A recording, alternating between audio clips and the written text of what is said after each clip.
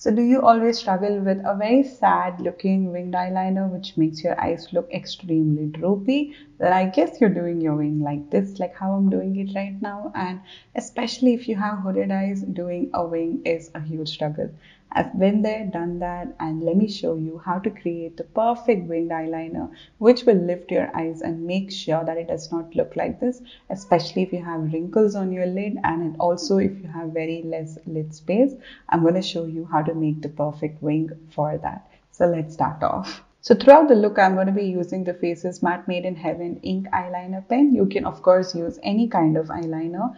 Now as you can see, I have a hooded eye where the crease is coming almost after my outer V of the eye. Now the first thing to know is to create that angle, and the angle is just your lower lash line extending outwards. So make sure it does not go downwards and you're exactly creating a line at that point. So the guideline will be to follow your lower lash line and make sure it does not go downwards. So I'm exactly keeping my pen at the lower lash line and I'm pressing it to create that stamp, and I'm connecting it towards my outer V. Now I'm going to close my eye and put a dot around 2/3 of the eye, somewhere around the outer corner.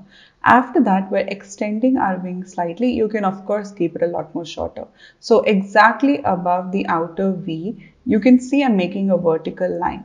And this vertical line should be made at such a length that does not cross your crease. Now, what happens is that because your crease is coming down, there's a lot of chances that that area, your wing will not be smooth, plus it makes your eyes look droopy. Now, we're just going to connect that from the outer corner, like the outer line which we made, and I'm just going to connect that towards that vertical line and we're going to color it.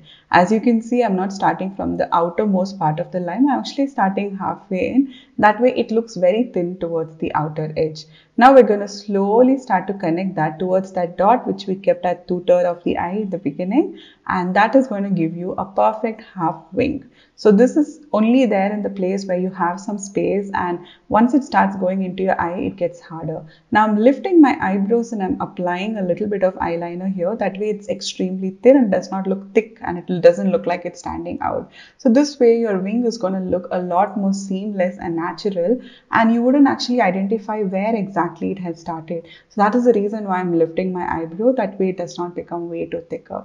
So this is how you can create a very simple wing, and in case you want to kind of amp it up a little bit, you can do the inner wing. The inner wing will again follow the same rule where you're extending the upper lash line. So imagine that the upper lash line is coming all the way down. So I'm slightly creating that and I'm slightly adding that towards the lower lash line. Use a little bit of kajal if you want in that area because it's almost towards the inner part of the eye. So kajal will be a lot more eye safe. So you can apply a little bit of kajal, use a little bit of concealer and clean it in case you mess it up. It's very common, especially in the first few times when you're trying it out. So concealer will be your best friend.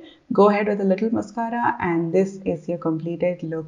You can genuinely see the difference between how we usually typically do a wing versus how it looks with a half wing. So this is going to be great for all eye shapes, but it's especially meant for those of you who have hooded eyes or if you have very less lid space. I hope you all try it out and let me know down in the comment section below on how it goes.